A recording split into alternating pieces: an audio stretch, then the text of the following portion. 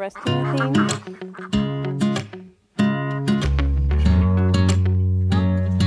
Bye! Come on, Clara. Clara. Come in.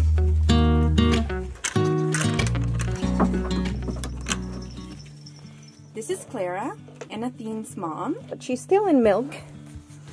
And I think she's about to go into heat. Clara has the tendency to have a little bit of discharge the day before or a couple of days before she goes into heat. So Clara has the one that grows her hooves the most out of the entire herd. She really does. I don't know why, but her hooves are always the worst. Last time I trimmed her hooves, she started bleeding because she moved at the second that I was cutting, right the second I was cutting, and like right now, and she cut a little bit upwards. Now if you ever have a problem like that, all you have to do is put either blood stop, which is a powder, or what's it called, it's not baking powder, but it's cornstarch. That's what it is. Cornstarch works exactly the same. And again, the idea is not only to trim the hooves, is to remove all the dirt and all the things. She's trying to do that. She's pretty bad at trimming her hooves. She doesn't really like it, but she will put up with it as long as she has grain. And I'm trying to condition her for breeding, so I don't mind giving her some extra grain. So I'm going to try to do it as fast as I can, but really she is the one that gives me the hardest time because her hooves are super hard and super long each month. Don't know why she grows them more. I don't know if she's not going on the patio as much, if she'd rather be in the back. I don't know, but every time I trim her hooves, I need to make sure they're really, really level. And I know, sweet girl, I know. You kind of want to put your foot down. We're almost there though. So, and that way you can see a little bit how flat they are. It's okay. It's all right, Clara. I'm not doing anything to your mom. Look at her. She's eating. She loves being here. Next, I'm gonna check her Famacha score. Same thing. Best way in this awkward position is to push. She hates it because I check her the most. But you push it and you look down. And she is not great. Now this is kind of covering it, but she is not great. She's not white by any means, but she's not great. So what I'm gonna do is I'm gonna give her some ivermectin, and that way we can get that out of the way. We'll do that, and then I'll check her in 10 days to make sure that it did work. Clean the top.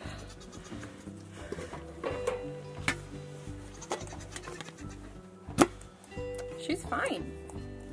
I don't know why you guys are being so nosy and so dramatic.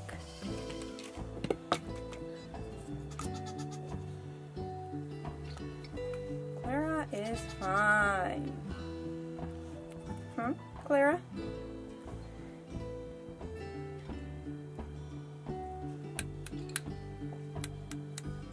She's definitely not gonna love it because it stings, but it's absolutely necessary. I like to spray it with alcohol. You don't have to. Some people say it's really unnecessary. There you go. It's okay.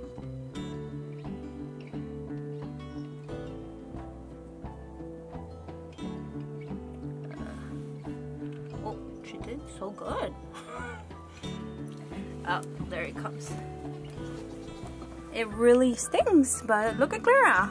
I mean, she's a pro mother, so apparently she can't even feel that. You're such a pro, Clara. Such a pro. Oh, now it's coming. Now it's coming. Let's see if I can make you feel better with grain. Hold on, hold on. I know. Look. Will grain make you feel better? Oh, not even grain is gonna make her feel better. Okay, let me rub it. It's okay. It's okay. You're fine. You're fine. Oh, I know. She's really hating it. And Clara is super dramatic.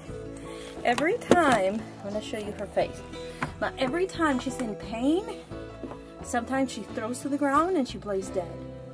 Now she can't do it right now, but she's really not liking this pain she's in right now. It's alright. It's alright. It's alright. It's alright, sweet girl. You're fine. She doesn't even want to eat her grain. She is not liking it, but she does really need it. So, and now to make things worse, I forgot, but I have to give her her copper. So this is gonna be very interesting.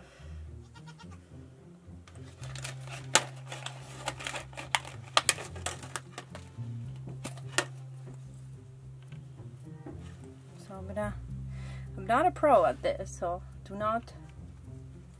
not pretending that I'm gonna show you how to do it. I'm just showing you what I'm doing. So this last one thing, okay, Mama? Okay.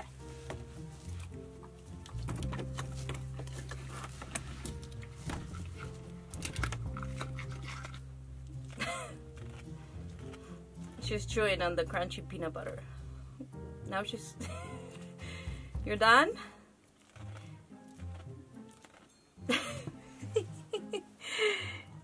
Oh no, she's feeling a lot better. I'm so sorry, sweet girl. I'm sorry. I'm sorry. I'm so sorry. Okay, she's not looking at me because she's really upset. Okay. Okay, so I have an idea. How about I brush you? Will that make you feel better? Okay, there. I'm gonna brush you.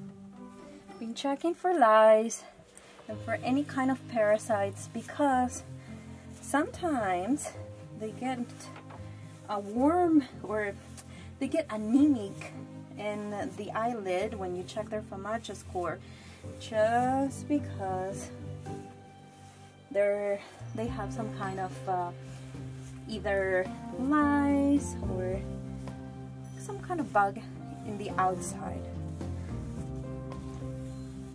Will you forgive me, Clara? Are we friends now?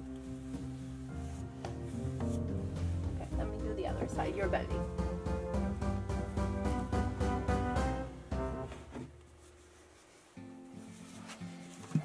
Now, one way to help Clara with her anemia is to give her some extra alfalfa.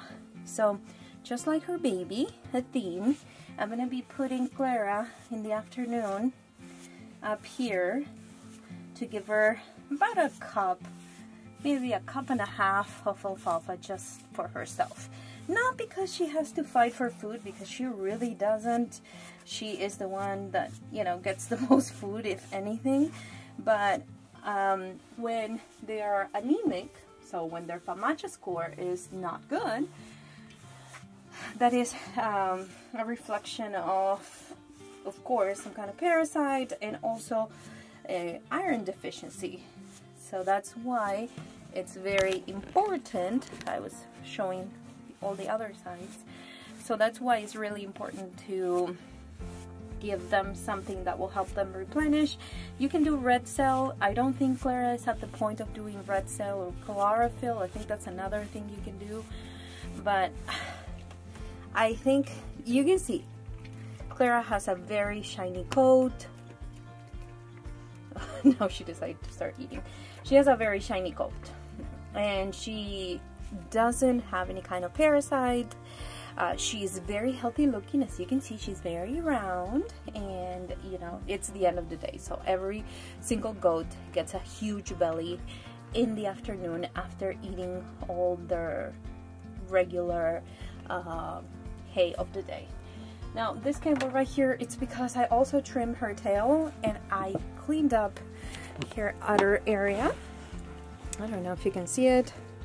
Is this the most wonderful job you've ever seen? No, but I like to trim their tails so they are even. I know, such a stupid thing to care about, but I do like that.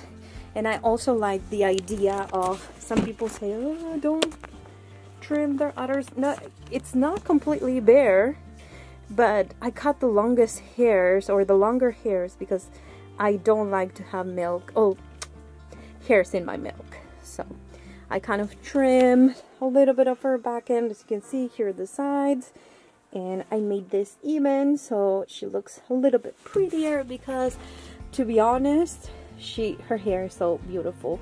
She got a little owie there by rubbing against everything, so that's why I was thinking, well, maybe she needs to be checked to make sure she doesn't have any kind of lice. Oh, she's not loving me right this second. You wanna go outside, mommy? You wanna go outside? She really, I'm gonna tell you, let me let her go. Then I have all this to clean up. That's for checking the weight and all this stuff. Let me let her go. She's probably gonna jump on this, even though she shouldn't. And I'm gonna tell you something about Clara. Come on, Clara. She really, I'm telling you, she's not. Come on, come on. Come on, let's go. For somebody who really wanted to get out, you don't want to right now, huh? Okay, go. Go. Go. Let me tell you something about Clara. It's all kind of looking creepy here, but let me tell you a story. Clara has something that none of the other girls do. When she gets scared, she almost faints, and it's the craziest thing. But I remember the first day we brought Clara home, she saw the dogs, which they didn't have goats where she was living at Hands Are Never Done Farms, and I think they were just, you know, she was scared of the dogs when she saw them here at home for the first time, and she threw herself on the ground and she started shaking as if she was having a seizure, and then she played dead for like a few seconds. And that is Clara for you. She was fine. I researched a lot of that, and then I even brought it to the attention of my vet, and she mentioned that that is not common, but it's something that goats do sometime, and it's part of their instinct of playing dead. Some goats really don't have it in them anymore, so they don't, and they just run. But Clara, apparently, she has her instincts still from her, or not hers, but her ancestors' wild times. And so now every time she's in a really scary situation, even, you know, if it's a dog, if it's an animal outside that she's seen from here, or whatever the case may be, she really gets so scared that she can't control it. She falls to the ground, and last time it happened, I was bringing her, she was misbehaving, and she was in an area where she shouldn't have been, which is inside where I have the grain bin. I was with her, you know, it's not like she was there for a really long time, but I know every time I pull on her collar and lead her away, I don't have to pull her, but I have to lead her with her collar. She always does, and this time she didn't. So I was upset with her, and I was kind of telling her how upset I was at her and leading her back inside the house, and she threw herself on the ground and she looked like she was having seizures, and then she played dead for a few seconds. Now, when she did it the second time, I had her tested at the vet, and there's no kind of like neurological problem that they could see. They could do more advanced tests, but as far as what they did to check that, it really didn't show any kind of damage. Like, she doesn't have seizures, she doesn't have, but every time she's scared, that's her reaction. So again, the vet explained it to me as it's not super common, it's not every goat that does it, but some of them still have it in them to do what a goat would do in the wild, and is play dead if they see that there is a threat and they won't be able to run away from them. So it's interesting, and again, I'm sharing this with you with full confidence after all the tests that we've done on Clara, and tell you, yeah, there's no neurological problem, she's not having seizures, she's extremely afraid of something, and that's how it shows it. And honestly, that was a good indicator more than once for us.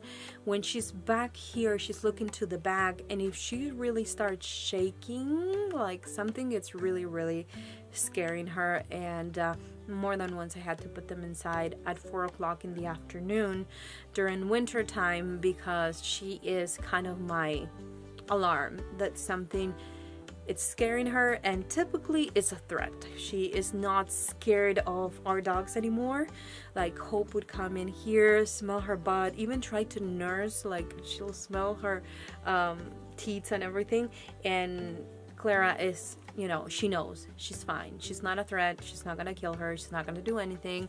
You know, the other dogs the same thing, she's not scared of them. Clara is super confident, she's super strong, she's super stubborn, and she knows what is good for her, she knows what is not good for her.